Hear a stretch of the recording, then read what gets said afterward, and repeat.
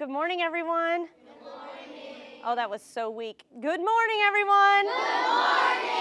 Yes, that's what I love to hear. I am Ranger Stephanie, and I'm from a very cool park called Richmond National Battlefield Park, and I work for Maggie L. Walker National Historic Site right here in Richmond, Virginia. How many of you guys have heard of Richmond National Battlefield Park or Maggie L. Walker National Historic Site? Okay, a few of you. Awesome. Great. Then the rest of you, guess what? You're going to really get to know it today, I promise. So I'm sure you guys are going to be studying all about the Civil War. Are we not starting that series yet? Just started? Oh, just finished. Oh, then I am like the grand finale of your guys' Civil War talk then. And you guys, have you started talking about Maggie Walker yet? Oh, that's coming up too. So you guys definitely have an opportunity to ask me some great questions today. And I hope that maybe some of my visit today you guys will be able to use in your classroom. So I am Ranger Steph. I work at a really cool place. My office is at Tredegar. I don't know if you guys can see that cool building. It's really old. That building was back during the Civil War. It was part of a place called Tredegar Iron Works, one of the largest ironworks for the Confederacy during the Civil War. So who can tell me what two sides were fighting each other during the Civil War? Ooh, ooh, ooh, I love all the hands. Yes, ma'am, in the purple. The Union and the Confederacy. The Union and the Confederacy. So if I said these guys were making 1,099 cannons for the Confederacy, is that the North or the South? South. Good job, guys. You guys, I don't even need to be here. I am Ranger Steph. I have been a park ranger for 10 years with the National Park Service. So I work across the country. I could work at Grand Canyon. I could work at Yellowstone, Yosemite, Acadia National Park in Maine, Shenandoah right here in Virginia. So this is me at Prince William Forest Park. I'm saving an eastern box turtle from getting squashed. Right there. So my job does involve some animals from time to time. And my job also is a little bit of trail crew. Can you guys see that right there? Yeah. So I do run a chainsaw on occasion when there's bad trees down, like a bad storm and trees fall down on the trails. I have to go out and hike with a chainsaw and keep care of all our trails and maintenance for those trails. And we also keep care of the buildings too. So sometimes I have to clean the bathrooms. Not a fun job, but guess what? Somebody's got to do it, and I always like to say it's job security, okay? Because if I can clean a bathroom, then they're not going to get rid of me. All right? So there I am. That is me on the trail. I probably hiked in about 4 miles before cutting, so I had to haul a chainsaw on my back for that long. But I work at some pretty cool battlefields, and all of the battlefields that I'm going to show you today are part of Richmond National Battlefield Park, all part of the American Civil War. So this is the Battle of Gaines Mill. Gaines Mill was a battle in 1862, and it was Robert E. Lee's first victory as commander of the Confederate Army. Who's Robert E. Lee again? You guys know which side he was on? Oh, yes, ma'am. The Confederacy, the North or the South. So yes, you guys are correct. There's another great picture. We have lots of cannons. We like cannons. More Gaines Mill. Let's see if I got another one. Oh, I think that's my last one. Is that my last one? Yeah. So there's our cool battlefields. I'm actually going to go back to this one. Can you guys see that one? Yeah, it's pretty. Isn't that one really pretty? I'm going to leave that one up. So we're going to talk a little bit more about the Civil War here today. You guys have already told me there's two sides that are fighting each other, the North and the South, the Union and the Confederacy. These two like nations are going to split off from each other. The Confederacy is going to try to start its own nation, and they're going to choose a president for the South, for the Confederacy. Who is going to be the president for the South? Oh my goodness, I'm loving this. All right, yes, sir. Jefferson Davis, that is right. Jefferson Davis is going to be elected president for the Confederacy. He is the one and the only president for the Confederacy. And they're going to make their capital where? Where is the capital of the Confederacy? Yes, ma'am. Richmond, Virginia. You're absolutely correct. Now, the North. The North is going to select a president. Who is that going to be? Okay, I'm coming back over here. Yes, ma'am? Abraham Lincoln, our 16th president. That is absolutely correct. And he's going to have a capital. But they're not going to select a new capital. It's going to have been our capital for a very, very long time. Who knows our nation's capital for today?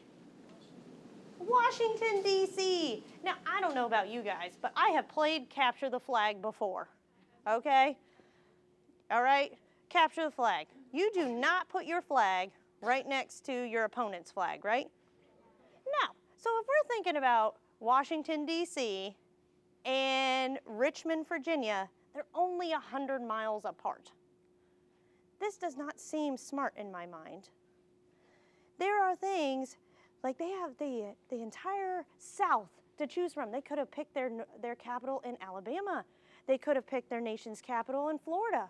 They could have put it in Georgia, South Carolina. But Richmond, anybody have an idea why they chose Richmond, Virginia as their capital? Oh, here we go. So it was easier to get to their capital and take it over. Well, that could be.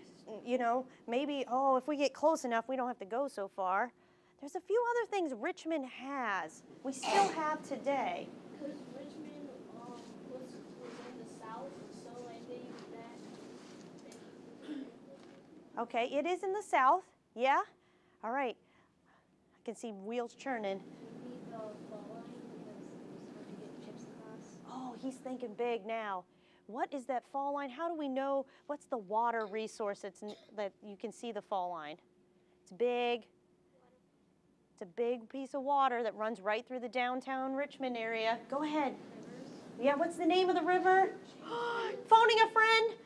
The James River. That is right. So the James River is one of the reasons why Richmond was chosen. One, they could get resources from the mountains. They could get resources from the Chesapeake Bay, but they could also use it as a defense. All they had to do was burn down all the bridges. And guess what?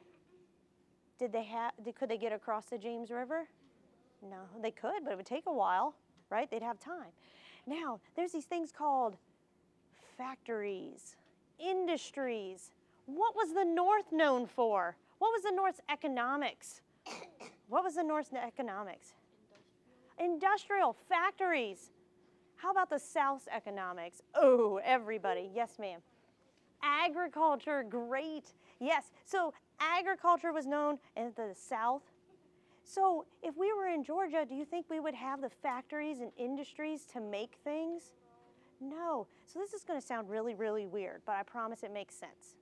Richmond was far enough north in the South that it had factories and industries. It was right on the line, very, very close to having its own economics as industry. So if we go back to the picture of Tredegar, Tredegar Ironworks was a very large factory, and that's how they were able to make 1,099 cannons for the South. But Tredegar, let me see if I can go back. Can we go back? Oh, wrong way. Boop, boop, boop, boop, boop. There I am. This building right here is called the Crenshaw Woolen Flour Mill. The Crenshaw Woolen Mill actually made blankets and uniforms for Confederate soldiers in this very building. So they were making things like this. I need a volunteer. Oh, awesome, awesome. Yes, ma'am, come on up. I want you to check this out. Put this on. Awesome, awesome. Let me pop your hood there. There you go. How's that feel? It's warm, right? Is it heavy? Yes. Yeah, it's very heavy, isn't it? I need another volunteer. Oh my goodness, yes. Come on up, sir. Come on up. And if I choose somebody that I shouldn't, just give me a holler, all right? All right, come on up. Put this on. Awesome, put that on. Great. Now, how does yours feel? Light and thin. Yeah, fairly light, right? Hers actually has a lining. If you open it up, it actually has a lining on the inside. It's a little heavier. Yours does not have a lining, so do you think it's going to do pretty well in the winter? No. But her uniform definitely is. Now, which one would have been made at Tredegar? If Tredegar was part of the Confederacy, which one of these uniforms would have been made at Tredegar? Yes, ma'am. And how do you know that? Do we need to phone a friend? Totally okay if we need to. All right, phoning a friend up front.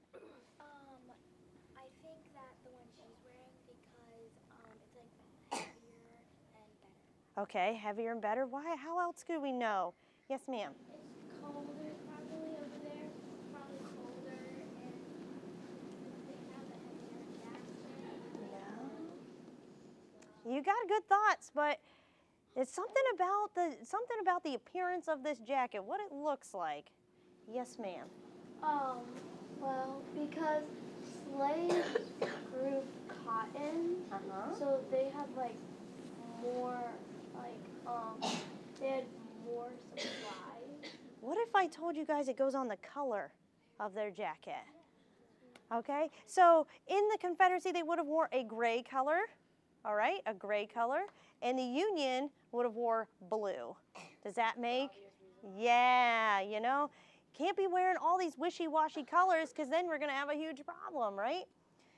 So I'm gonna talk to you guys about the 5 deadliest items of the Civil War. Starting with these uniforms right here. How do you guys feel about volunteering now? Yeah. You're a little nervous now? But don't worry, I promise. They are perfectly fine. Nothing's gonna happen. We will all make it to lunch, okay? And I know that's important. Okay, so here we go. You two have on these uniforms. During the Civil War, soldiers would be wearing a uniform, just like I wear a uniform every day. It kind of distinguishes me from other people. I know what side I work on. I work on the National Park Service side. These guys, they know she's going to be fighting for the Confederacy and he's going to be fighting for the Union. Now, there was a gentleman named Stonewall Jackson. Oh yes, we know his name, right? He stood like a stone wall at the Battle of Manassas, right? So here's Stonewall Jackson. He is going to be at a place called Chancellorsville in Fredericksburg, Virginia. How many of you guys have heard of Fredericksburg? Oh, good. Okay, hands down. So here at the Battle of Fredericksburg, Stonewall Jackson is going to decide he's going to ride his horse across the open battlefield in the evening time, right at dusk. It's going to be a little cool outside, so he decides to change his jacket. So he decides to change his jacket from this grayish color to another jacket that's a little longer, little heavier, and darker gray. So as he rides across to the battlefield, he gets shot. Shot by his own men because they thought his uniform looked blue.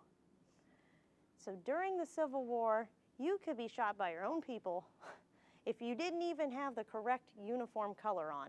So that's one of the deadliest ways you can die using in your uniform. Also, these uniforms, are you getting hot still? Yes. Yeah, she's like, yes, I'm hot. So your uniform's pretty hot. Yeah. Is it a hot day outside today? No, it's fairly cool. But think about summer, June, July. Are you going to feel hot then? Yes. Oh, very hot. There's something called heat stroke or heat exhaustion. You guys have heard of this? Yes. Soldiers would get heat exhaustion or heat stroke from wearing their wool uniforms because when you went into battle, you did not take off your jacket, right? Because we didn't want to end up like Stonewall Jackson. So here they are going into battle. Imagine running and just charging at people wearing this heavy, heavy jacket. And man, you're wearing pants that are the same material, the same weight. It's all made out of wool. So these are wool uniforms. I don't know about you guys. I'm not a fashionista. You know, I don't know anything about fashion, obviously. But I can tell you guys, I do not wear wool in the summer, right? Is that like a golden rule? You don't wear wool in the summer? All right. Same thing here. These guys, they don't want to wear their wool uniforms, and so they'll try to take them off. But when they're in battle, they get heat exhaustion because they have to wear these uniforms. Can everybody give a round of applause to my 2 volunteers? Thank you. I'm going to take this back. Oh, you feel, oh yeah, nice and warm. Woo. Thank you. Thank you, sir. Pretty neat. I promised you two you would make it to lunch, okay? I promised. The next thing I'm going to talk about, since we're talking about uniforms, is what soldiers wore on their feet. Who has socks like these on today? Nobody? Oh, some people do? Yeah? No? Not these big socks? These are wool socks hand knitted by women during the Civil War. They would sit in knitting circles or have little groups that would knit socks for their soldiers as they go off to war. These socks soldiers would wear normally. They're made out of wool, so do you think their feet are going to get hot and sweaty? Yes. Oh, definitely. So they're going to have these socks on. Sometimes you get a blowout. That's what I call these, when you wore them too much. And then they're going to wear these awesome shoes. And you're thinking to me, Ranger Steph, you told me we were going to talk about the deadliest items. All right? These would kill me if I had to wear them because they're ugly. But this is not church. These are the boots that they would wear. So these boots, they have no traction on the bottom. So if you guys looked at the bottom of your shoes, we all have traction on the bottom of our shoes today. That's to prevent slips, trips, and falls. Okay? So here we are. We have these shoes, no traction on them. We have nails holding the bottom of the heels on. Some of you guys can see these little round nails in there. Yeah, so we have nails holding those on. How many of you guys have nails in your shoes right now? No one of you. Yeah, there's this stuff called glue. Yeah, most of our shoes are glued together. And then we have the inside, no padding. Hard as a rock on the inside. There's no padding. No padding. Soldiers are going to be marching in these boots for 10 to 15 miles a day. Marching 10 to 15 miles a day in these shoes. Now remember, you have these awesome socks on as well. And you only probably have 1 or 2 pairs of socks with you. Yeah, there's not a washing machine or anything nearby, so you're probably going to be having some stinky feet. But these shoes, oh, I forgot to mention the coolest part about these shoes. You don't have to worry about what foot you put it on because there's no such thing as a right or left foot. No right or left foot. That's why it has a square toe on the end. So it could go on either foot. Now, when soldiers would put their shoes on, or when they were given shoes, when they came into training camp, their shoes were only full sizes, or whole sizes, I like to say. So there's no half size. So there's no 4.5, 5.5, 6.5, 7.5. You would have to go up a shoe size. So you'd only have to do like 5, 6, 7, 8, and so on. So now you're wearing shoes that are too big for your feet. You have big, big socks on, and you're marching 10 to 15 miles a day. As they march, soldiers are going to get this thing on the back of their heel. What? A blister. That's right, man, them things. They hurt, right? So you're going to get a blister on the back of your foot. The soldiers, they didn't have a first aid kit with them. They didn't have a Band-Aid back then, all right, to put on there. They're going to continue to march. And then all of a sudden it's going to pop. It's rough. Do you think they're going to go to the doctor and say, hey, doc, I got a boo-boo? Are they going to do that? No, they're soldiers. They're going to march on. So they're going to try to take care of it themselves, try to, push something, maybe a piece of extra fabric in there they tore off their shirt, or maybe they're going to use a piece of wool off their uniform and put that in there to give their heel a little bit more protection, and then they're going to keep marching again. But they're socks. Yeah, but these socks, remember this thing I said had a blowout? Oh yeah, they're pretty worn out. So now we're marching again, and we got this blister that's popped, and it's going to get this thing, it's going to get really red and irritated. It's called an infection. Oh man, an infection. At this point, they have to go to the doctor. And so now I go back to the doctor. I'm like, Doc, I can't walk. This thing is infected.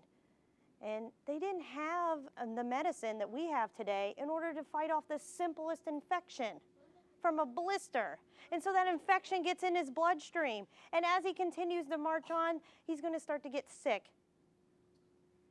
And then eventually it's going to get in his bloodstream and he is going to die from an infection. Just from marching. Just from marching, just from this little itty bitty thing called a blister. All right? All of that just from a little blister. So how many of you guys, when your mom says, or your dad or your aunt and uncle or somebody who takes you shoe shopping and they say, stand up, let me feel where your toe is. Are you guys going to listen to them now? Yeah, because you don't want it to come and get you, the deadly shoe, right? All right. Okay, so there's deadly item number 2. Let's talk about deadly item number 3. This thing. It is a cannonball. Very good. It is a cannonball. Don't worry, adults in the room. It's a solid iron cannonball. If I dropped it, it would just hurt my toe. All right. Also attached to the back of this normally would be gunpowder. For today's purposes, it's kitty litter. Okay. So safety first and fresh step. All right. So this is a 12-pound solid iron cannonball. It's just like a bowling ball. If you can imagine a bowling ball going flying through the air, does a bowling ball explode on impact? No. Man, bowling would be so much more fun. But no, it does not explode on impact. This is going to keep going until something harder stops it. This is representing all of the cannons and all of the muskets, all the guns that the soldiers would have been carrying. How would somebody die from this? How would somebody die from a cannonball? Yes, ma'am, in blue. Huh? Well, yeah, gunpowder. How else? The fast impact of it because it goes really fast in the air. Yes, it hits them. They get hit by it. They get shot at. Definitely. So we all know that this can kill people, right? Yes, as much as we like to joke around about this 12-pound solid iron cannonball, it was designed to kill and harm people. So yes, this thing I'm going to put back down because it weighs 14.5 pounds with all that on there. That's how I keep in shape. All right. Then we'll go to a lighter thing. Woo! Okay. Yes. It is a type of water bottle. It has a special name. Anybody know the special name? Yes, sir. Yeah? Close. Very close. We're getting there. Yes, ma'am? Me? Yeah. Canteen. A canteen, very good. This is a canteen. Now, do we fill our canteen with Mountain Dew? No. Really? Okay. So we don't fill this with canteen with Mountain Dew. What do we fill it with? Water. Excellent. During the Civil War, we would pull up to Aquafina, right, and let them fill it up, or Poland Springs? No. Oh, really? No. Where do I fill this up at? Where do I fill my canteen up at? Yes, sir. The river or a stream. That is right. So I'm going to go down to a stream and I'm going to fill up my water bottle and then, or my canteen I should say, and I'm going to drink it and then, oh, you look thirsty, I better share with you, and you look thirsty, sir, so I'm going to share with you, then I'm going to drink a little more. Uh-oh. Oh, what did I do wrong? Sharing is caring. No? Yeah? I'm passing on germs? Oh, sorry guys, I was really sick with the flu last week, so hate to tell ya. So germs, that's right, okay. Also, all of a sudden my stomach's going gurgle, gurgle. I got what I call the thunder down under, and I've got to go to the bathroom a lot. What else is in the water that I can't see? What else is in the water that I can't see? Yes, ma'am, in the gray. Bacteria. Bacteria, that is absolutely correct. There are things in the water that we can't see with our eyes. How many of you guys run down to a stream or a river and get a big old cup and drink it? Nobody. None of you. Yeah, no. It's just not going to happen. Okay, maybe. Oh, maybe. Okay. One time I had my water bottle. Well, it was my water bottle. I just pulled up my hands and I drank it. A little bit, yeah. You gotta be careful because soldiers here are drinking a lot of water that have bad bacteria in it. See, there's this thing called a watershed. Ooh. How many of you guys have heard of a watershed before? And it's not the place where I store my Aquafina in Poland Springs, okay? So what is a watershed? Who can tell me what a watershed is? Who can tell me what a watershed is? So you pull the lever, water comes out, and you keep filling it. No. You guys are all going to learn something about a watershed. This is what I like to call interpretive dance, all right? So a watershed is the area of land, so everybody go like this, area of land in which water sheds to a common point.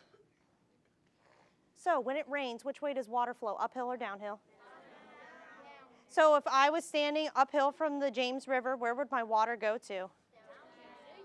Into what water? So I'm part of the James River watershed, right? Yeah. So a watershed really has nothing to do with water until it has everything to do with the land. So soldiers here didn't understand that cows were going doo-doo up on top of the hill. When it rained, the water flowed down into the stream. And when they filled up their canteen, ew is right, folks. They get the sickies, all right? And so now they're going to go over to the doctor, and they're going to be like, dude, I'm so sick. And so he's going to give me these 2 chalky pills, and then he's going to tell me to drink more water. Oh my goodness, it just keeps going, right?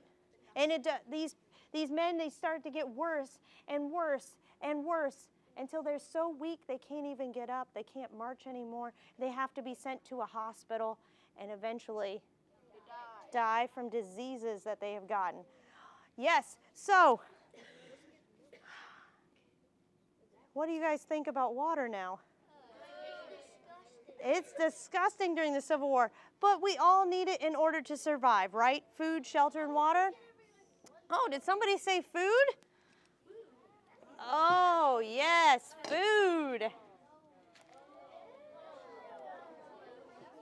I'm going to get you guys all ready for lunch, I promise. During the Civil War, soldiers had all different types of food that they can choose from to eat. It was very limited, though, on what exactly they were given. They could choose what they were going to eat, whether they went out and foraged it or went and found it themselves, or whether the army provided it for them. So the first food I want to show you is this stuff right here. Now, the Ziploc bag would not have been here during the Civil War, but the stuff inside was. What was the South's economics again? Agriculture. So, anybody have a guess why the Confederacy was eating this and what this is? What is this? Take a closer look at it. Grains? Yeah, type of it. Yeah, close to a grain. Yeah, yep. Maybe the slaves at the farm of the Confederacy made some, maybe had some kind of crop and like munched it together. Okay, you're going more. They have a crop and they did smash it up. What do you think this is, sir, right here? Not wheat. Corn. It's cornmeal. How many of you guys have had the ooey gooey delicious cornbread? Ew. Oh, I love me some cornbread with a big bowl of chili. Awesome. So here we have cornbread, right? You're thinking, ooh, cornmeal's not that bad, except for the fact you don't have eggs and you don't have milk. But they did have this stuff called salt pork. Let's all think of bacon for a second. Ooh, bacon. Yes, when we cook bacon and we fry it over an open fire, there's this stuff called grease that comes out. Do we eat the grease? No, we get rid of it. Some of us save it, some of us get rid of it. The soldiers are actually going to save their fat left over from salt pork.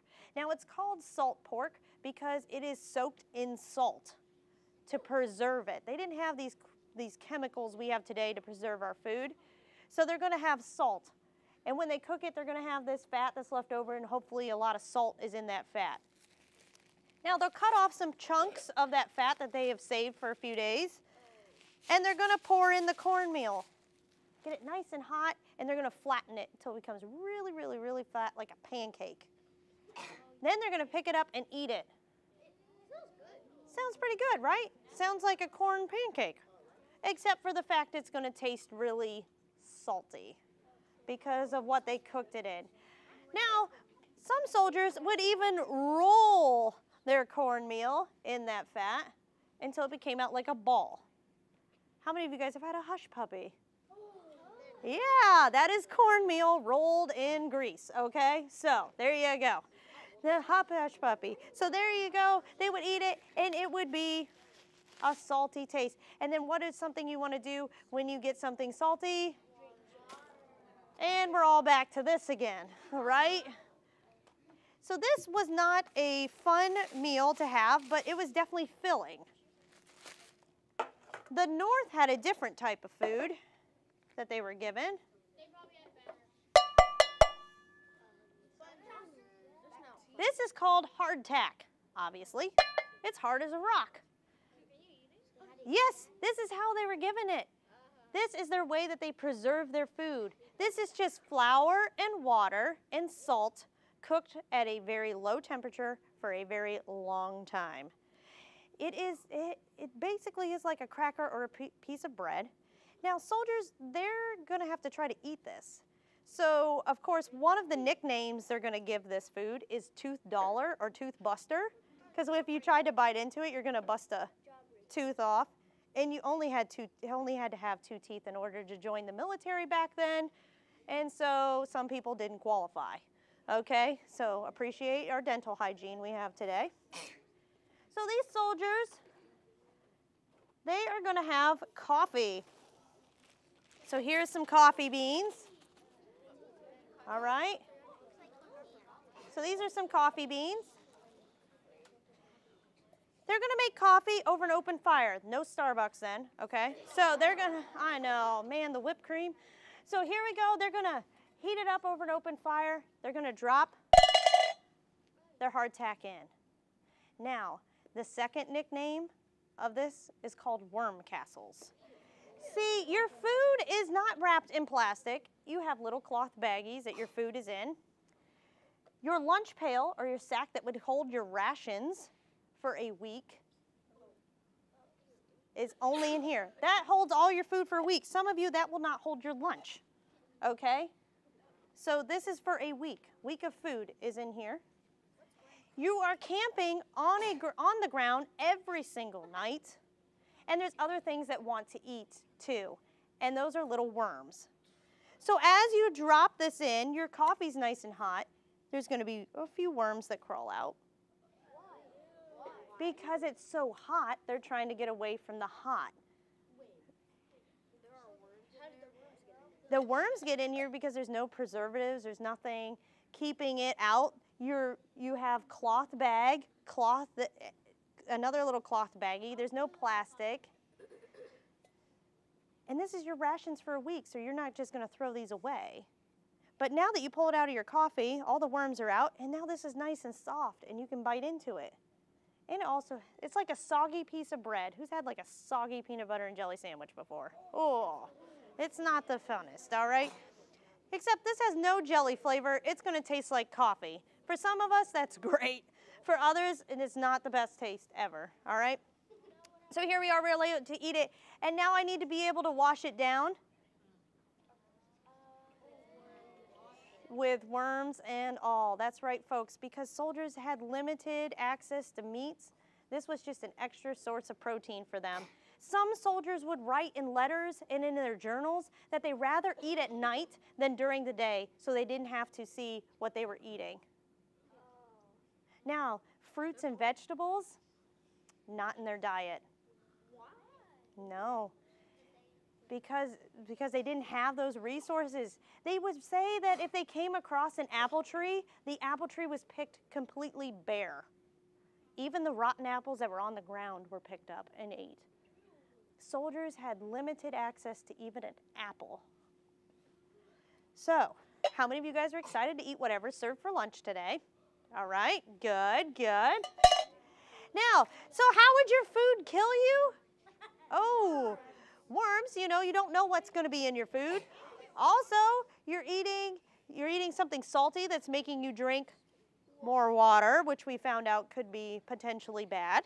And then we also know that they didn't have access to certain vegetables, so they couldn't even, fruits and vegetables, so they couldn't even fight off like the common cold. They weren't getting the vitamins and nutrients that our body needs. That's why we all have like that pyramid now. You guys know the food pyramid? Yeah, there was none of that. It was just a line. All right, they only had that. All right, we're gonna do a little vote. I feel like you guys are prepared to vote. I'm gonna see if you guys know which of these is the deadliest item of them all.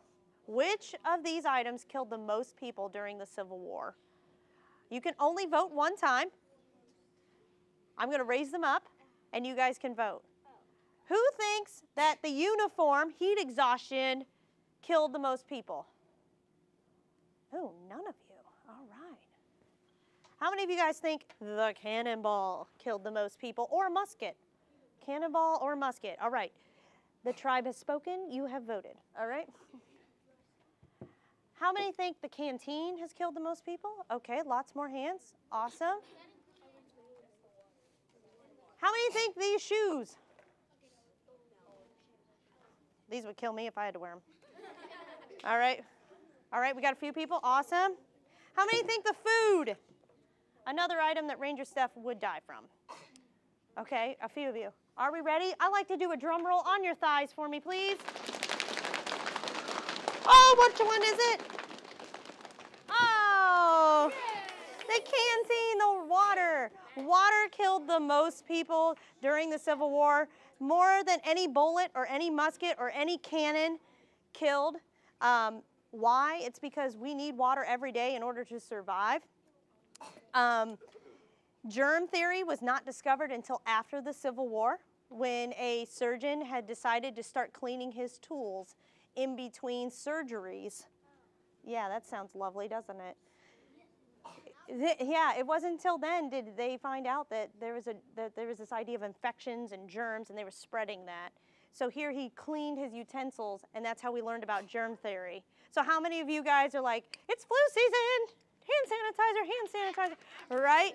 Yeah, so they didn't have a clue about that then, and now today, even still, we're trying to improve ways to stop sharing germs with everyone.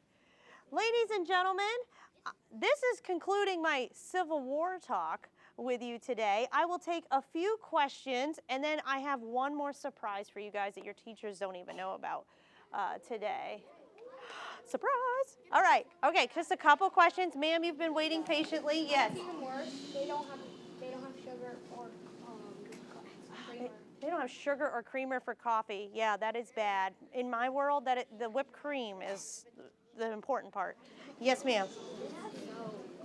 Ah, she's asking, did they have spoons or forks? Yes, they would have spoons or forks, but those were considered a luxury item. They would be eating most of the time with their digits. Okay? Yep, they would be able to pick food up and eat it. Oh, we have a teacher question. Yes. Were all shoes like that back then, or just the Civil War shoes? Most of the shoes for soldiers were, because they had to produce them for everyone. So they kind of made it like a generic print, and that was the cut that they cut out because they had to make so many very fast. So most shoes back then, no, they didn't have tread? Yep. Yep, none of them had tread. It was just a hard leather bottom.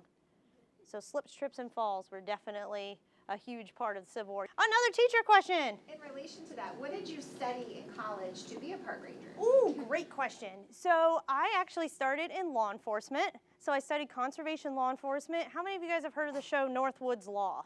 Anybody here Northwoods Law? So I went to school with half of those guys on the show. So I studied in Unity College in Maine. I studied conservation law enforcement and thought I wanted to be a law enforcement ranger. And then I said, it's not for me. I went into interpretation and education and went back to school for my master's in outdoor education. And now I'm here as the education coordinator for 2 national parks. So there you go. Yeah. Oh, what did the soldiers wear when they didn't need to fight? Great question. What did they wear? Let me see if I got something in my cool box of stuff. No, I guess I don't have it. They would actually wear like a cloth or cotton shirt and wool pants. I do have the wool pants. So these are the pants they would wear. If you guys look, there's no zipper. It's buttons, and there's no belt loops. So it's one size fits most. Yeah. All right. Oh yeah, perfect. She found it in the trunk. So yeah, this is what soldiers would wear underneath their jackets. Once again, one size fits most. All right, I'm gonna take one more question.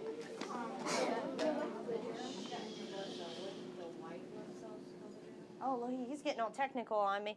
Yeah, so that's the thing, is if it's too much of infection is in your bloodstream, you don't have, that's when we need things like amoxicillin or penicillin and things like that, things they didn't know, they didn't have at the time. Awesome. So ladies and gentlemen, like I said, thank you so much. Friends,